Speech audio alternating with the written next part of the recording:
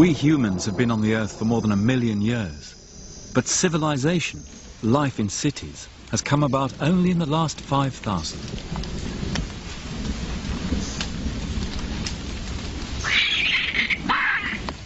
Through history, civilizations rose and fell, carved out of nature, dependent on nature. In the end, nature took them back. But in the past few hundred years, one form of civilization, that of the West, has changed the balance with nature forever.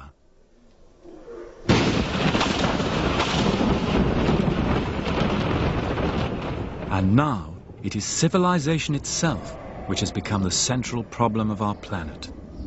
To understand why, we must look afresh at how we see history.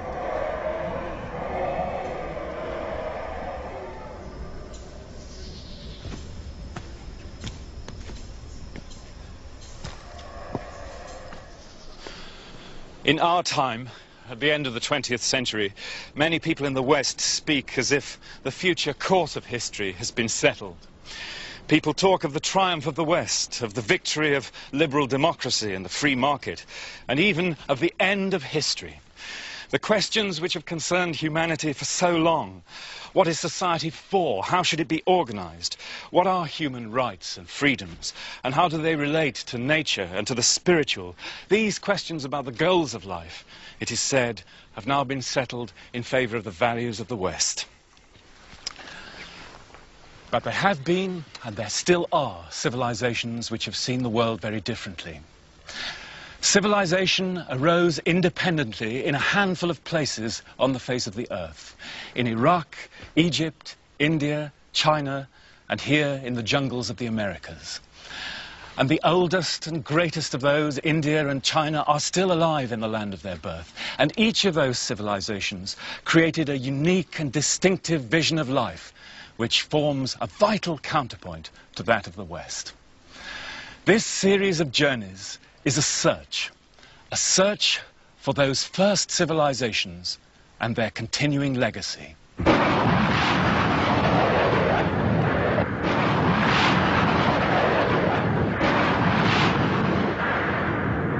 It's through such images that the West has come to know Iraq. To most of us, its history and culture were a blank before 1991. Yet by terrible irony, when the Western powers came to make war here in Iraq, they were returning to the very source of their own civilization.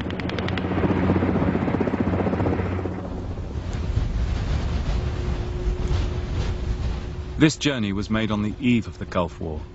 It's a journey through Iraq and through Iraqi history, back to the origins of the first civilization. Searching in the present for clues to the past, and in the past for clues to the present. Civilization means life in cities. It means large populations with great ceremonial buildings. It means writing. And all these things are found for the first time on Earth, here in this ferocious landscape of South Iraq, Old Sumer. Here was the first law, the first science, the first war. And now, what remains is a stark warning to our pride in the human achievement. For this is all that's left of the world's first cities.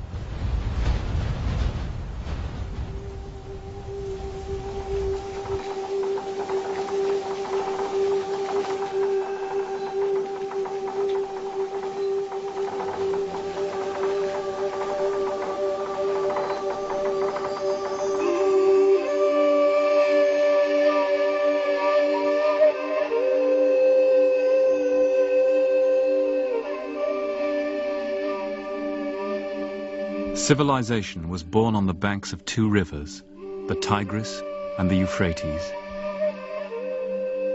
Mesopotamia, as the Greeks called it, the land between the two rivers, had few other natural resources. No stone, no wood or precious metals, only water and a rich alluvial soil with which a hard-working people could transform a land of scarcity into a land of plenty.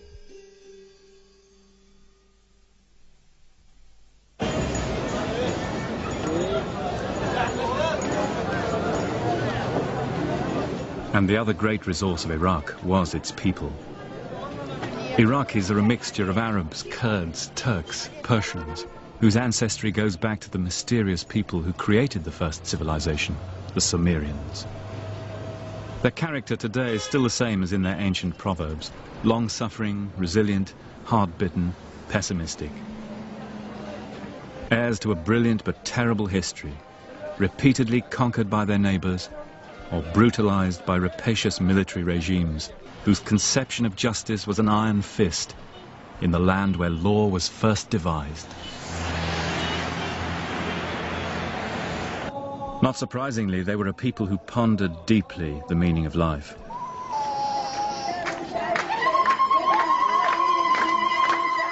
Iraq is matched only by India as a cradle of religions, rich alternative traditions which have all ended up living side by side.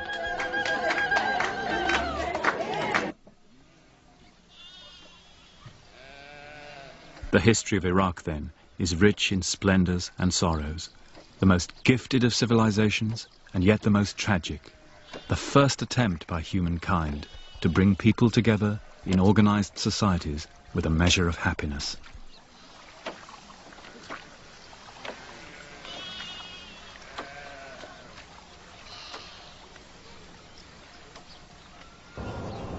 Another key quality of civilization is continuity or rootedness. The old towns of Iraq are the oldest continuously inhabited on Earth. And it was to places like this, Tel Afar, in the 19th century, that Western explorers came for the first time, looking for origins in the land which the Bible said was the cradle of the human race. Here at Tel Afar, at the dawn of Mesopotamian archaeology, in 1846, the English excavator Austin Layard, famous for his discoveries at the cities of Nineveh and Nimrud, climbed up here to the top of the citadel one evening. And as the sun set, he says, I looked out and counted over 100 Marns out there throwing their long and darkening shadows across the plain. Each of those mounds had built up over millennia with the accumulated debris of human settlements. The one on which this citadel is built has more than 50 feet of debris extending back 6,000 years. Perhaps nowhere, as here in Iraq, is there such a continuity. And some of those cities, out there in the plain to the south, were among the most famous in the history of the world. Ur of the Chaldees, Nineveh, Babylon, source of some of the greatest tales in our culture. The creation, the flood, the Garden of Eden, the Tower of Babel.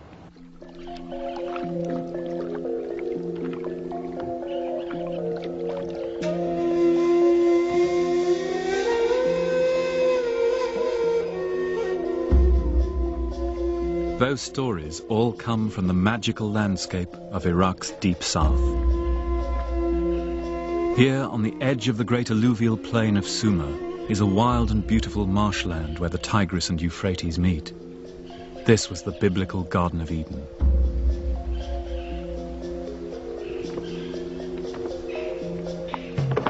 Up to the very eve of the Gulf War, it was still possible to enter this world and see a way of life preserved for thousands of years, since long before civilization, the Marsh Arabs.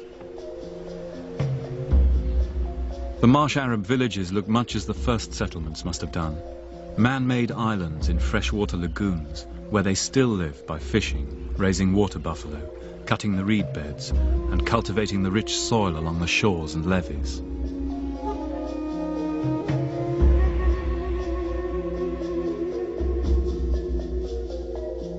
Their reed houses, some nearly 100 feet long, are still built in the same fashion as was depicted 5,000 years ago in the art of Sumer.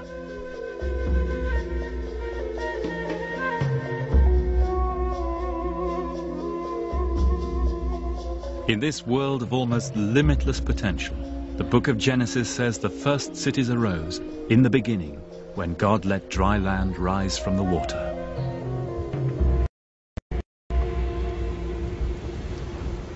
And in the beginning, said the Sumerian myths, was Eridu.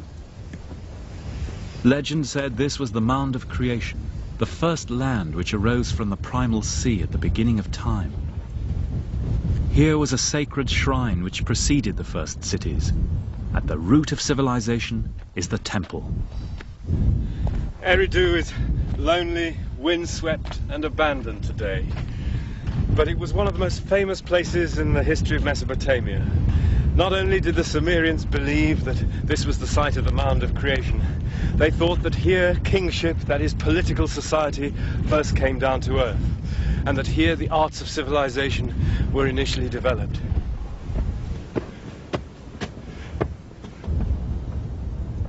It originally stood on a great sea of fresh water stretching out to the south, the Apsu.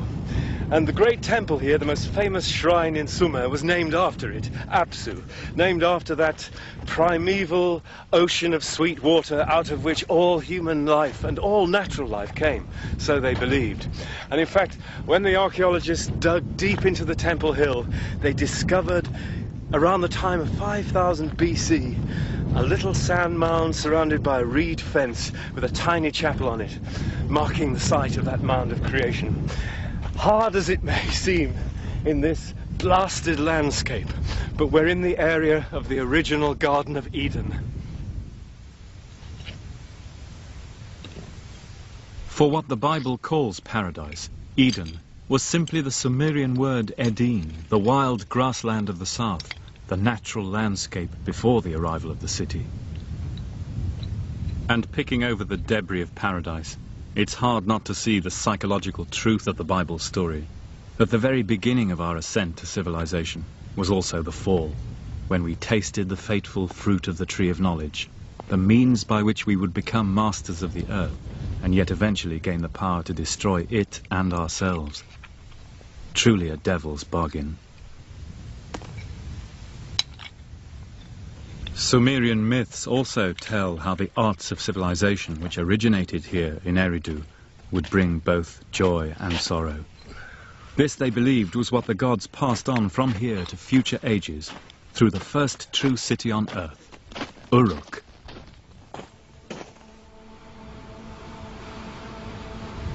To get to Uruk today, you cross southern Iraq, skirting Ur and Nasiriyah, names familiar now after the War of 1991.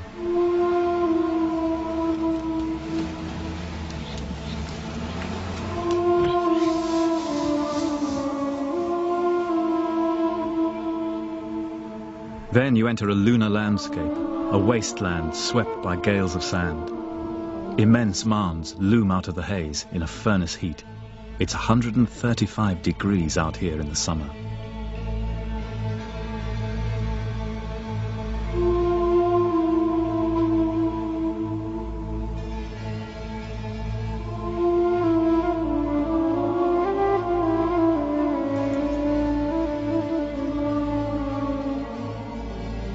Finally, you come to a city gate, still visible after nearly 5,000 years. Its approach silted with a deep tide of pottery and bones.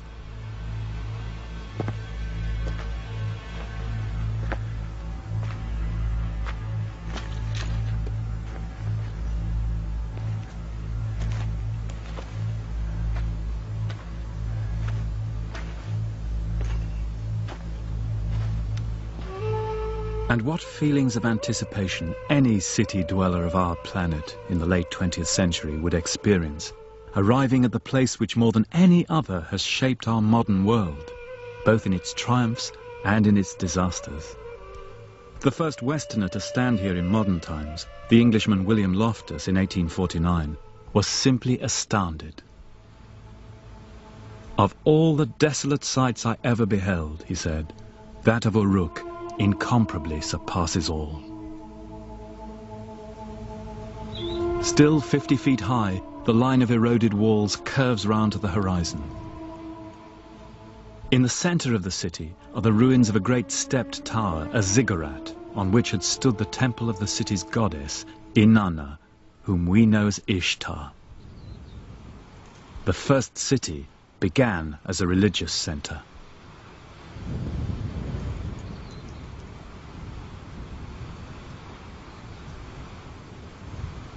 Standing on top of the goddess's ziggurat here in Uruk, you can get a real idea of the vast extent of this site, with a circuit of walls of more than 6 miles.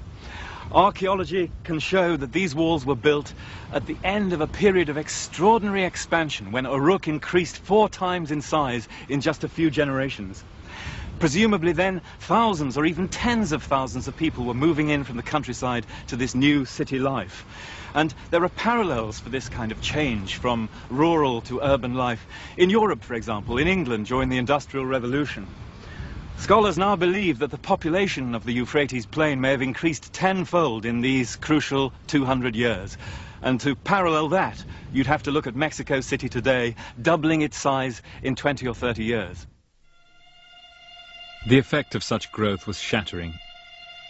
As far as the eye can see, this salt-encrusted plain was once big wheat country, with grain yields as high as the Midwest and Canada. But the need for more land, more intensive cultivation to feed an ever-growing population, eventually devastated the landscape. We know now that civilization inevitably destroys the environment, but they discovered it here for the first time. The question was the same for them as it is for us today: how to balance the fertility of the earth against the voracious demands of the city. The watchman at Uruk, Muha Abu Gumar, lives out here with his family. He belongs to one of the Montefic tribes who inhabit this part of the desert. His forefathers fought the Turks, the British, indeed anyone who tried to impose their rule on the south from the outside. Now what is this then? White temple. Yeah. And this is Sumerian? From Sumer, yeah. He knows the site like the back of his hand, down to the deep levels. These massive foundations of old Sumer. A stone-built storeroom from 3000 BC for temple food and beer. Alcohol is a Mesopotamian word. God, this is amazing, isn't it? So, after Parthi and... With the ups and downs of any living organism, the city lasted through to about 300 AD. But by the Arab conquest it was dead, after a life of over 5,000 years.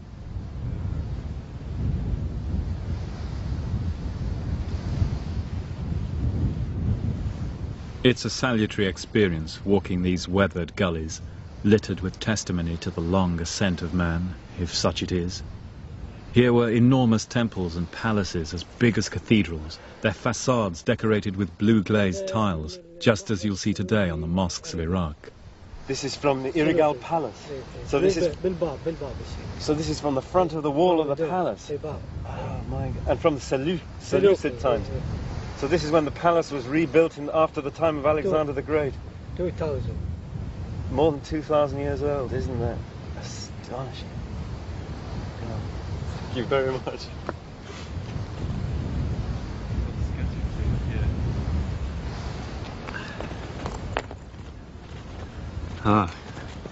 هذا عصر العبيد تاريخه 6000 سنة قبل الميلاد. So this is Obeid. Obeid. So 6,000 years. 6,000. And this. But what is this here? What is this, Mr. Muha? عملة بارتية. It's money. It's a coin money, فلوس. of the Parthians. بارتية. So this is from Uruk in the time of the Roman Empire. Yeah.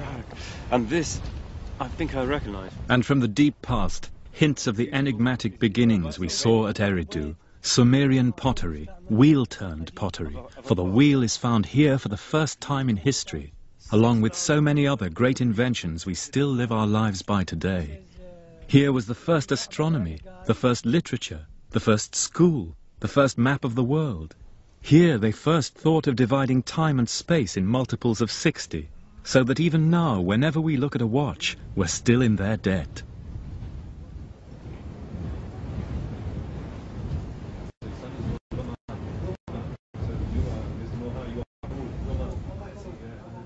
Inside Muha's guest hut, within the old walls, we're the only inhabitants of Ishtar's city tonight. It's wonderful to be here. And all these are your children, your little children. Hello. Even so, Muha still observes the gracious formalities of desert hospitality. Thank you so much for showing me around Warka. It's this wonderful sight. Iraqis have always been great storytellers, going back through the 1001 Nights to the world's first literature, the Epic of Gilgamesh. Gilgamesh built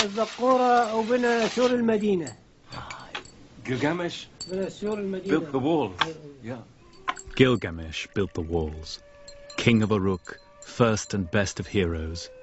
His was the original tale of the flood and the great ark, known today to almost every child across the world. His last adventure was the futile quest for everlasting life, model for all searches from the Odyssey to the Holy Grail, Star Wars and Indiana Jones. And we know his story because of writing. Writing is first found in the world here in Uruk, maybe invented in this city by some unknown genius not long before 3000 BC. Without writing, there could be no civilization.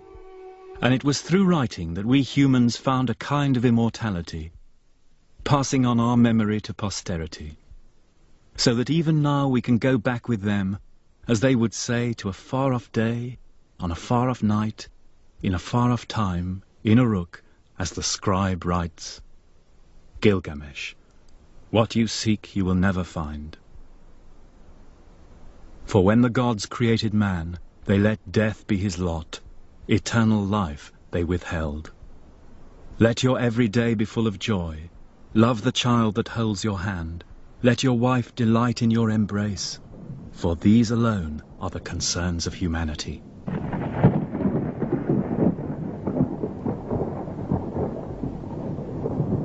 Erbil, the oldest continuously inhabited city in the world. It's one of several mud-brick towns in the north of Iraq, which have survived from the age of the first cities right up to our own time. Its great gate has been entered by conquerors from Alexander the Great and Tamburlaine to guerrilla armies in the recent wars in Kurdistan.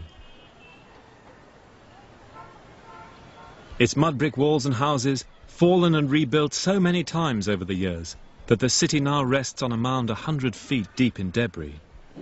Here, at the end of the second millennium AD, is the very image of the first urban life on Earth. Massive burned brick walls towering over the plain. If you could have flown over the densely packed workers' quarters of Uruk, Nippur, or Ur of the Chaldees, this is what you would have seen.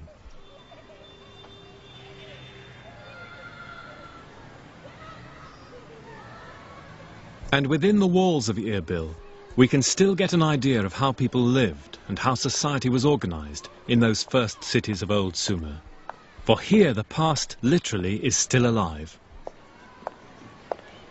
Inside the old citadel at Erbil, you find yourself in a maze of narrow lanes and alleyways fanning out from the main gate. And although the mud brick houses on either side have been rebuilt and destroyed countless times over the generations, the pattern of the streets is still essentially the same. There are 800 families here today, that's 4,000 people, organized into neighborhood wards just as they were in Ur and Nippur. So these were small-scale, face-to-face communities which knew each other or were related by kinship or marriage or from the old village, perhaps with a local shrine and a tiny little market, rather like later Islamic cities where each ward had its mosque, its souk and its bath.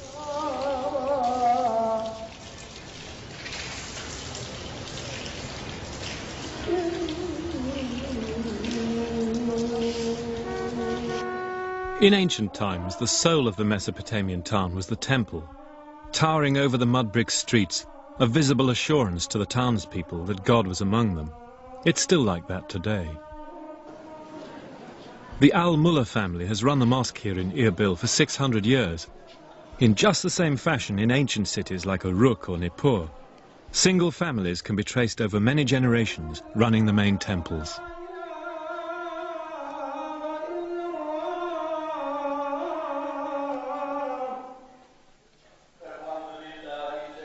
In this little corner of Iraq, the gods have come and gone. Ishtar, Zoroaster, Yahweh, Jesus, and now Allah. But the ritual of worship itself has remained.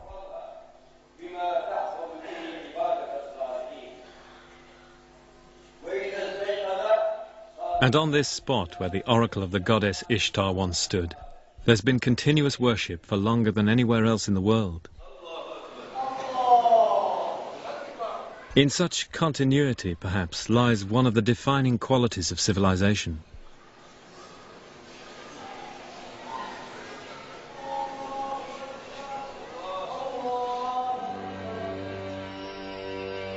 Civilization was a great achievement, and the Sumerians were justly proud of it.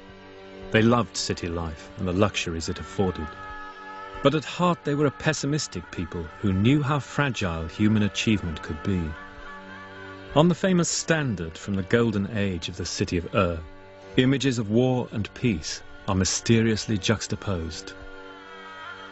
One of the great Sumerian myths tells how the goddess Inanna brought the arts of civilization from the god of wisdom, Enki of Eridu, like Pandora's box. Here were the delights of society, exquisite craftsmanship, beautiful clothes, the arts of sex and music. But civilization has a darker side, said Enki, which has to be accepted along with the good. There was the art of being mighty, the art of being kind, the art of straightforwardness, the art of deceit, the art of kingship, justice, and the enduring crown. The resounding note of a musical instrument, rejoicing of the heart, the kindling of strife, the plundering of cities, the setting up of lamentation, fear, pity, terror. All this is civilization, said the god of wisdom.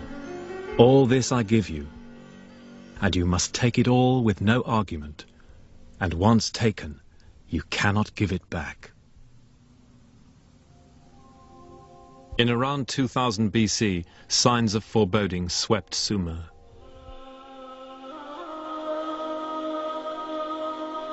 Too much agricultural land had been ruined, inflation set in, famine, economic collapse. Evil, wrote the king Ibisin, is descending on our land.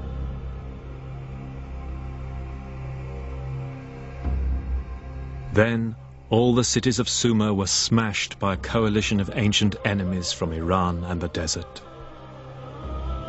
Ur is destroyed. Bitter is its lament. The country's blood now fills its holes like hot bronze in a mold. Bodies dissolve like fat in the sun. Our temple is destroyed. The gods have abandoned us like migrating birds. Smoke lies on our city like a shroud.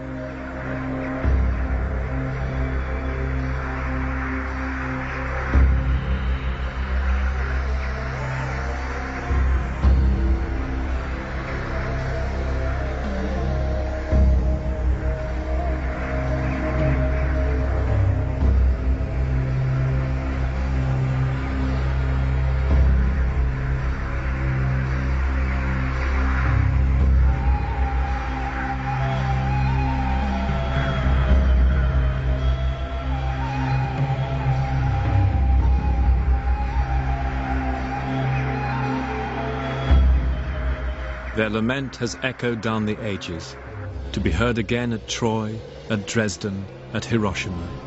And how loaded with meaning it is for we of the late 20th century.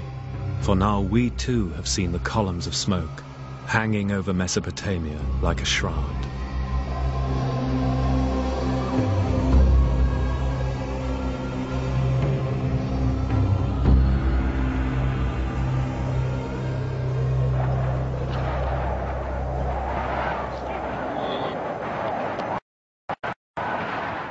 The people of Sumer would sing laments for their sacked cities for 2,000 years. Meanwhile, refugees fled Iraq on the caravan routes across the western desert, images evoking those of our own time. City dwellers become as one with nomads who'd never known a city. Among them, the Bible says, was a citizen of Ur, now revered by half the world, Abraham.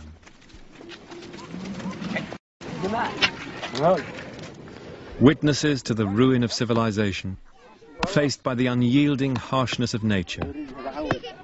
Cast out of Eden, for such people perhaps the old gods had failed.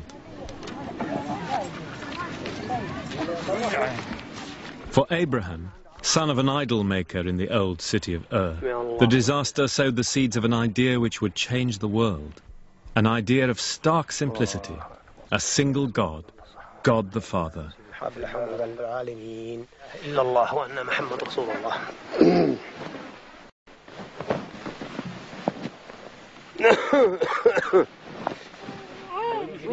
Abraham took his idea with him as he migrated to Palestine. And now, ironically, he's viewed as the founding father by Jews, Christians and Muslims alike. For Abraham was the first man to make a covenant with God. It was perhaps Iraq's greatest legacy to the world.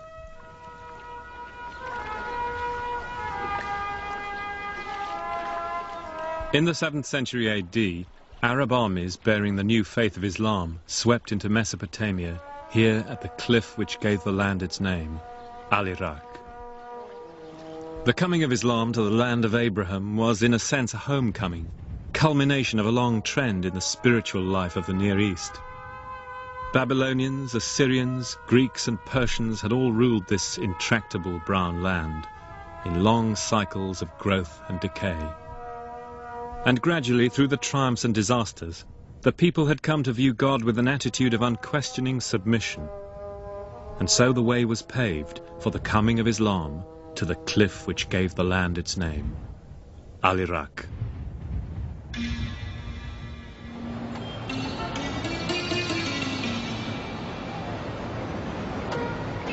After the Arab conquest in the south of Iraq, Old Sumer, Islam took on a distinctive local form which remained true to its ancient past, Shi'ism. In the sacred city of Karbala, the Shiites carried the ancient Sumerian tradition of lamentation close to their hearts, as no other faith has done. And so it had been for thousands of years before Islam. Even the physical appearance of the great mosque of Imam Hussein at Karbala recalls the buildings of Old Sumer, with its mosaics and the same blue tiles which had adorned the shrines of Uruk.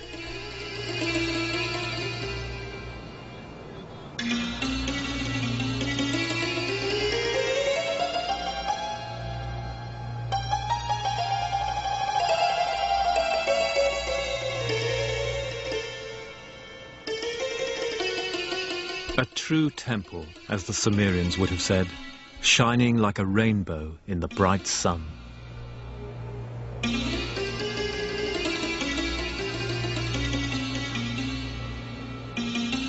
Shi'ism remains today the religion of the farmers and peasants of southern Iraq, Old Sumer, ruled since the Arab conquest by Sunni Muslim masters in Baghdad.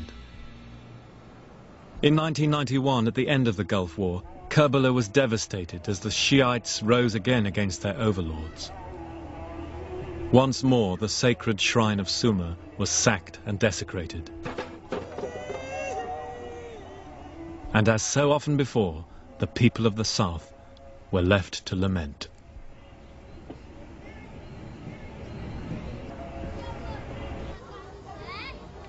With such a tragic and turbulent history, it's amazing that so many different sects have managed to survive and flourish here.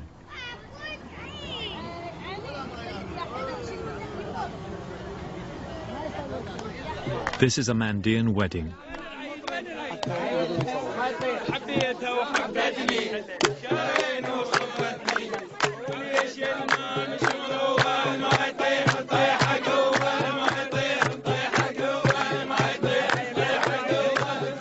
The Mandeans are an astonishing survival of ancient Mesopotamian religious traditions.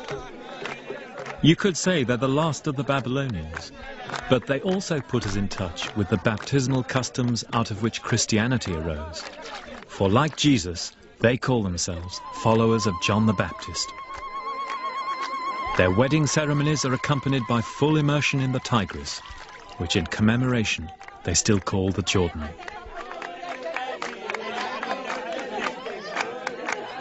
This is perhaps as near as we can get today to the culture in which Jesus lived.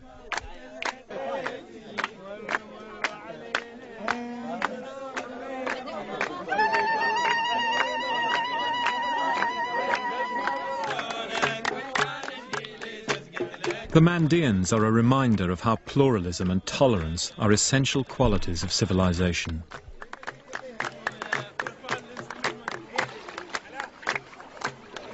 A reminder, too, of how ordinary Iraqi people, despite the catastrophes of their history, have preserved tenaciously the things they hold dear.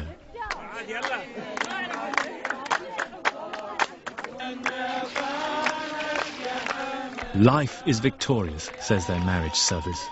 And indeed, what if a man gain the whole world and lose his soul?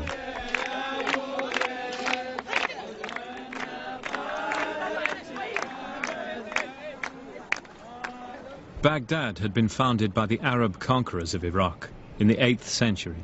It became the greatest cultural center in the world, the richest city on earth, it was said. Little survives of that time today. Successive destructions of Baghdad have seen to that. But in the center of the old city is the mosque of its patron saint, Abd al-Gaylani.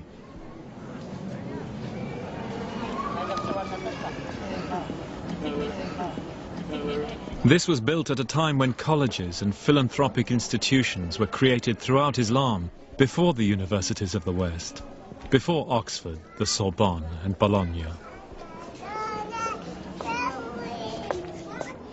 The civilized atmosphere of its courtyards brings to mind the great scholars of the past who learned and taught here, scholars who translated the sacred books of the Jews and Christians, as they said, that we might better understand the decisions of God.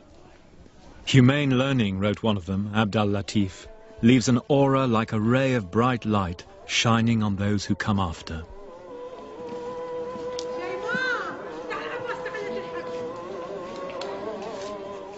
And inside the shrine, you're reminded again of the old customs of Mesopotamian worship in the glittering Holy of Holies, whose magnificence distantly reflects something of that old pre-Islamic world.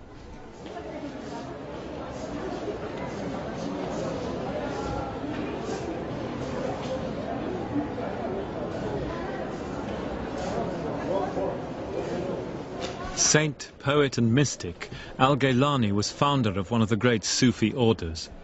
And to pause for thought here in his shrine is to feel what a dynamic force Iraqi Islam, Shia and Sunni has been through history.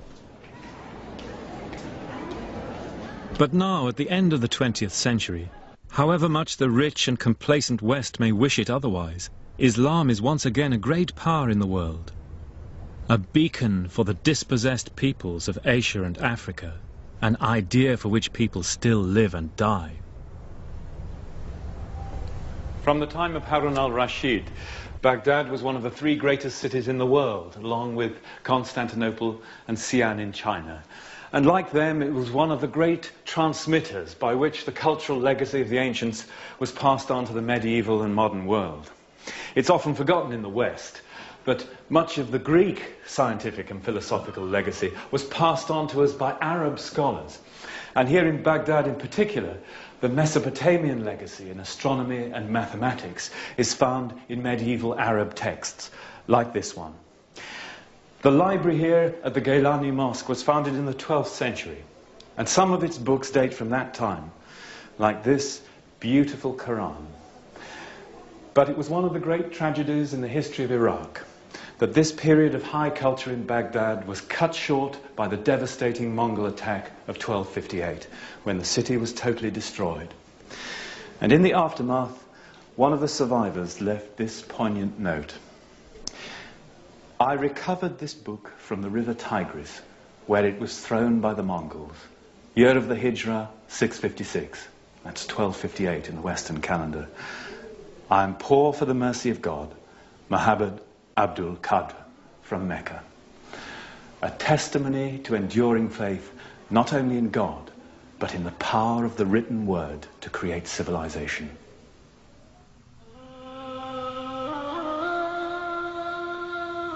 You ask me, wrote a contemporary, about the sack of Baghdad. It was so horrible there are no words to describe it. I wish I'd died earlier and not seen how the fools destroyed these treasures of knowledge and learning.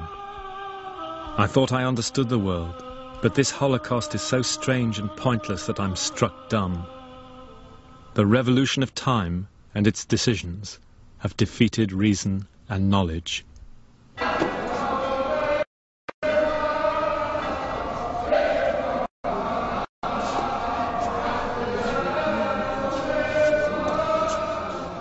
The destruction of Baghdad in 1258 and the wrecking of the irrigation canals was a turning point in the history of the Middle East. There's no doubt, said a Persian writer, that even if for 1,000 years to come no evil befell Iraq, it will not be possible completely to bring back the land to the state it was before. By the end of the 16th century, Iraq, the cradle of civilization, had sunk to the lowest level. The old cities of the south were dead, the land had returned to desert. 400 years of Ottoman rule left it plundered by a greedy military. The great events of the Renaissance, the Enlightenment, the discovery of the New World passed it by.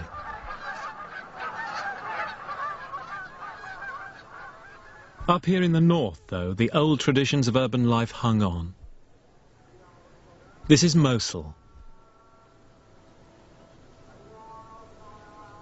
The 12th century Arab traveller Ibn Jubayr describes its lovely river frontage, with latticed windows and balconies.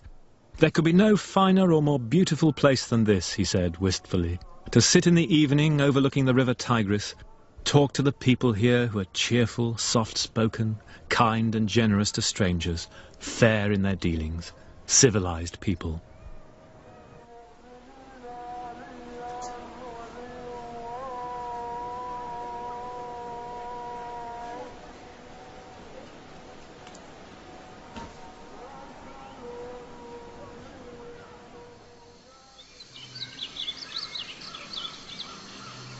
Out to the north of Mosul, in one of the loveliest spots in Iraq, the amazing religious life of the country has one more surprise. Our journey, which started in the Garden of Eden, has brought us finally to the domain of the Prince of Darkness, Satan himself. This is the shrine of the Yazidis.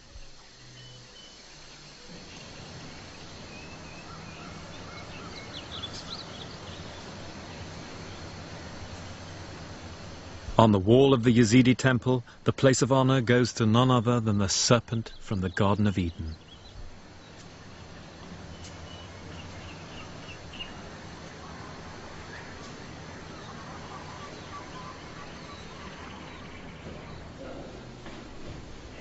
Once unfairly branded as devil worshippers, the Yazidis believe that the real power in the world is Satan. It's Satan who dispenses good and evil, sickness and health, and so he needs careful and regular propitiation. Keeping a weather eye on the active presence of evil in the world, in their own way the Yazidis have come to terms with the devil's bargain of Iraqi history.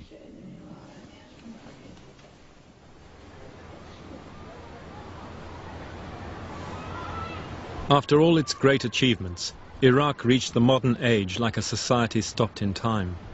Right up until the 1920s, its ancient towns looked no different from those of the 3rd millennium BC, save that the ancients built bigger and better and had a higher standard of living.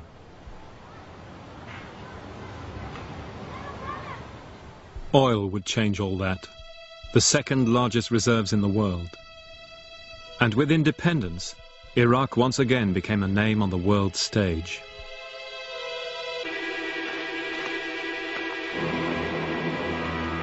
The final step of this new order was to restore the most potent symbol of that ancient past, Babylon itself. Babylon the Great, as the Book of Revelation calls it, the mother of harlots and the abominations of the earth.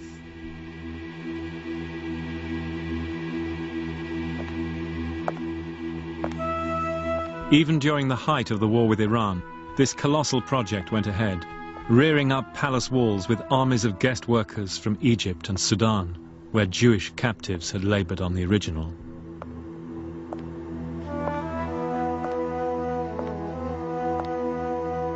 And in the rebuilt palace, every 50th brick was stamped in Arabic, restored in the era of Saddam.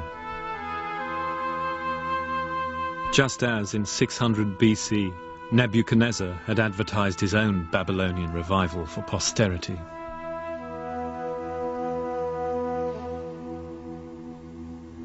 The message to the world from the late 20th century rulers of Iraq was simple. Mesopotamia, they said, had emerged once again from the darkness to become a bright light of civilization.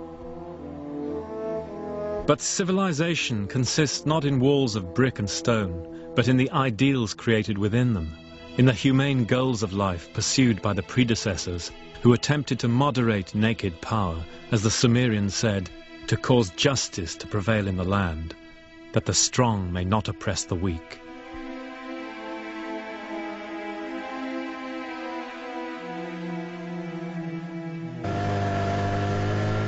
On the eve of the Gulf War of 1991, I returned to the marshes of southern Iraq.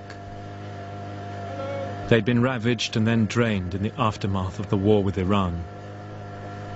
The water level had sunk, the waving green reed beds were now shriveled and brown.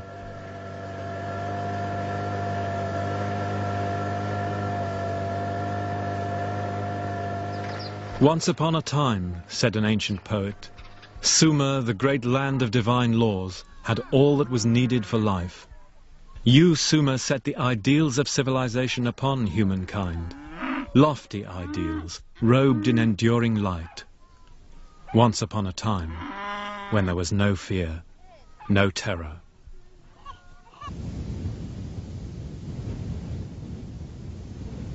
In 1991, a new war was fought in this desert where the first civilization arose, close to the ruins of the first city, Uruk. Another war fought over the natural resources of the earth on which we all depend. Another war supposedly for civilization against barbarism.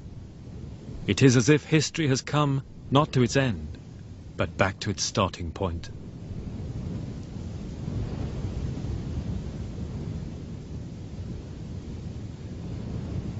Viewed from across the plain today, Uruk, the first city of the world, the city of Genesis, seems like a great source of energy whose power is exhausted. The wheel of history has turned full circle here, back to the conditions which held in the beginning, before the Sumerians patiently labored to turn this monochrome landscape into emerald green fields stretching as far as the eye can see. Before they sailed their gaily festooned boats up the old track of the Euphrates from Nippur to rejoice in the spring festivals of the great goddess. As they saw it themselves, this was a heroic age, the age of Gilgamesh and the first city builders. And we city dwellers of the late 20th century in London and New York, Paris and Tokyo can take a vicarious pride in their achievement. But it is this desert landscape of Uruk which is the spectre facing the children of the 21st century.